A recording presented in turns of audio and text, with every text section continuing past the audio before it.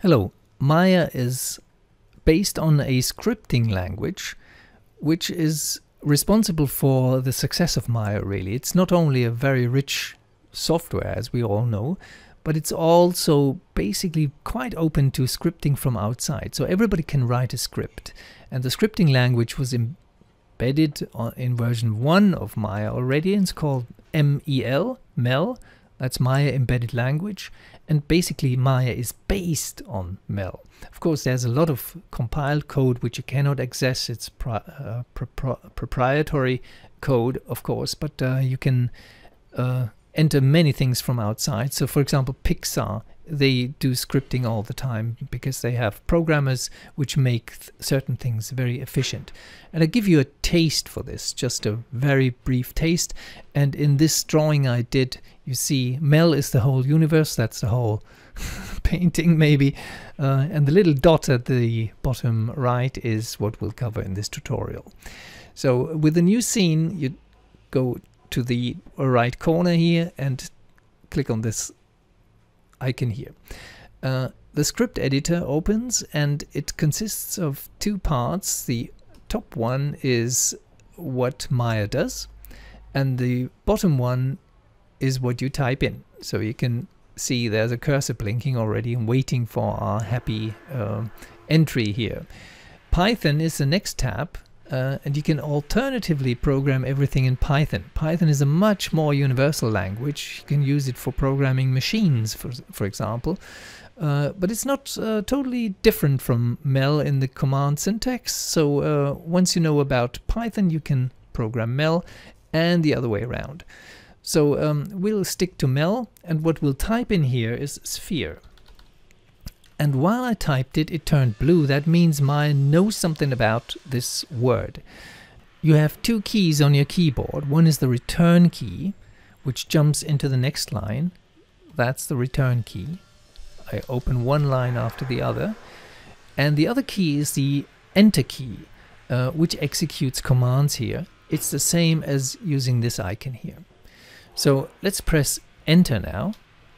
And what Maya just did, it created a sphere. It's a NURBS sphere. And here in the upper part, it told us what it exactly did. The result was creating a NURBS sphere 1. That's that one actually. And a make NURBS sphere 1 right here. Now let's type in move 1002 and press enter again. No error message. It moved the selected object to 10 in X, 0 in Y, and 2 in Z. And it's there now. In order to see what's happening in the perspective window while we type in things here, let's just dock this script editor down here. So I'll move it down here until it changes, yes, the transparency, and then we're here. We can adjust the sizes right here. Okay, so we moved it 10, 0, and 2, and now we move it back. Move 0, 0, 0. And since I mistyped move, I omitted the E, it's not blue, and now it is blue, and I can execute that command. So it's sitting at the very center again. Of course, I can scale it 350.2, and that's the very thin and quite high sphere we have. So we create a new scene now, and we want to create a torus. And since we don't know the command to create a torus, let's just click on this icon. And you see the torus is called polytorus with lots of little values here. So let's delete it and copy this line, the whole line here, and paste it here, and we'll change a few values. R stands, as you might have guessed, for radius. Let's increase the radius from 1 to 3. And here you have subdivisions, I guess that is in Y. Let's reduce them to 2 from 20. and execute that command. So that's the torus we have now with this command.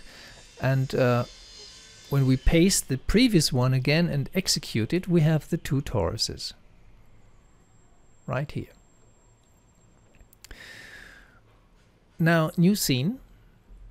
We want to place an object randomly in the scene. How do we do this? Polycube. What do you think about that? Looks good, blue. And here is the polycube. Lovely. So let's move it. 1, 2, 3. Does it move? Yes, it does. There's a function which is called random, and Maya knows about it. That's why it is turning blue. The random function works like this: random and then parentheses or round bracket, and then you type in the value 2, for example, comma 80, and you close that bracket, that parentheses. This is a function which creates a number between, a random number between 2 and 80.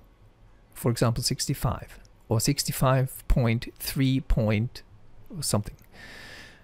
The random function is for no use here because at this point, because when we execute it, it just creates a number, but it doesn't do anything with it. It created the number 74.963058, and when we copy and paste it down here and execute it again, it creates a number 68.0.44, etc. So it creates a random number, but it doesn't do anything with it. So we want to use it for moving our cube. So let's move the cube to a random number between 1 and 4 in X, 0 in Y, and 0 in Z. When we execute this, we get an error. It's called a syntax error. This is a common error in programming called syntax because you use something in the syntax which is not known or where something is wrong. And I show you what's wrong here. The move command doesn't want a sub-function to execute here. Well, we need to make it separate in 2 steps. And that's what we'll do. We'll declare a variable which we call x. And x will be a random number between 1 and 4. So we just declare that number now. And now we can type in x here, 0, 0, 0. It will create an error again. And the reason is that when we define a variable, x in this case, it's a variable because it's one number in the first go and another number in the second go, so it's basically changing all the time. We need a $sign ahead of the variable name. So $x is the way to go, and then we need a $x down here as well. And when we execute it now, we get another error because we didn't conclude our first command with a semicolon.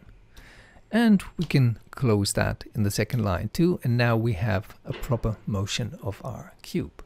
We can use that random number now, that string, for a rotation. So rotate x, x, x. So it will rotate our cube randomly in all 3 dimensions. And here you see the rotation. New scene. Let's create a plane. You see it's called polyplane. So next set you can just type in polyplane here and you'll get a polyplane. We want to create duplicates, and that works by typing in duplicate. And since it's selected, it will just create a copy. So we have 2 at the same space now, and we can move the selected one, well, maybe to the right in X, 10, and leave the rest where it is and press enter. So we have the two planes now right here. Let's create a new scene again and type in polycube with a capital C. We want 30 of them. How do we do this? Let me type in something, and then I explain what I'm doing.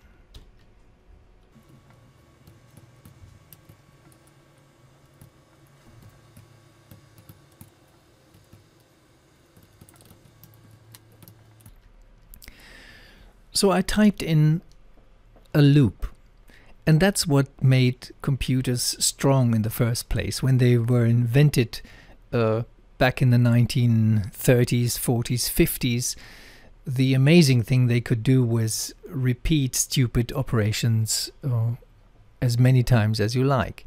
In our case, 30 times. So I'm defining a variable, and I call it I because that's a standard thing in mathematics. You just use I. And since it's a variable, it has a $sign in advance ahead. And it equals 1 for this value I, starting at 1, until 30. It shall increase step by step by 1. That's the double plus here. You need to know that, or see the documentation, or try it out. So basically this is a loop. It starts with a number of 1. It checks whether the current number is lower than 30. If it is, it increases the value. And in every round it executes this command, it duplicates our object, the currently selected object. When I execute this command now, pressing the key enter, I get lots and lots of cubes, 30 in all. So they're just sitting at the same place, and with a similar command with the for loop, you could place them randomly now in the scene. But that's not what I'm going to show you now, because we're slowly rounding up this tutorial. I want to create a new scene, and to show you something totally different, type in window, enter. The result is window 1. But where is it? Show window. And here it is. With more flags, as they are called, and they're all in the documentation, of course, of MEL. You can resize that window, rename that window, enter buttons in that window. So most of the option boxes are made exactly in this way. And finally, let's go to a website. I typed in Fibonacci, MEL, and Maya. Fibonacci was a mathematician, Leonardo Fibonacci was that Italian in the medieval times, 1200s, and he created a sequence of numbers which is very beautiful, considered still very beautiful. For example, it makes a spiral, or it describes the population increase of cows or other kinds of populations, rabbits. And here, for example, you have CG Talk, Fibonacci Spiral. Let's click on this, and here you see a website. And hi, I found a nice script on a closed thread which makes a nice golden spiral. Yes, the code starts after that here. It starts with the declaration of a floating procedure, whatever that is. And it ends right here. So you need to copy that whole part here. Copy, Control C. And now you paste it down here. And guess what's happening when you execute that script using the Enter key. Enter. And here you have the spiral. It's a Fibonacci spiral. Now I show you how to get rid of that script editor here. Just move it somewhere here and close it. And here you have that spiral. And I wish you a very good programming day. Bye bye.